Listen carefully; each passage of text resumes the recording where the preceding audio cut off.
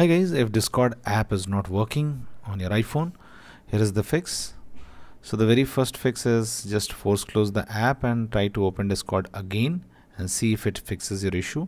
If this does not get fixes your issue, then the second thing is just open App Store, okay, and search Discord from the search box provided, okay, and tap on Discord.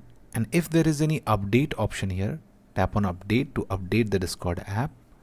Okay, if this is also not working, then let's move to the third fix. Just go to settings and go to general, go to iPhone storage,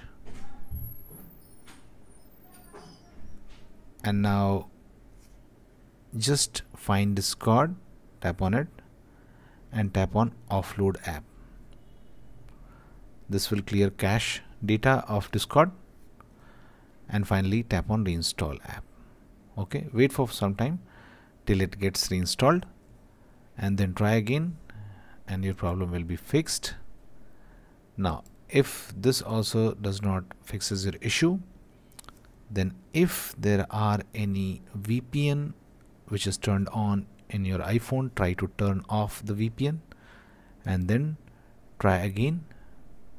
If this is also not working, then what you can do, you can try turning on the airplane mode, wait for a few seconds and then turn back it on again and see if issue is fixed or not. If this is also not fixed like this, what you can do, you can just search Discord server status, okay, server status,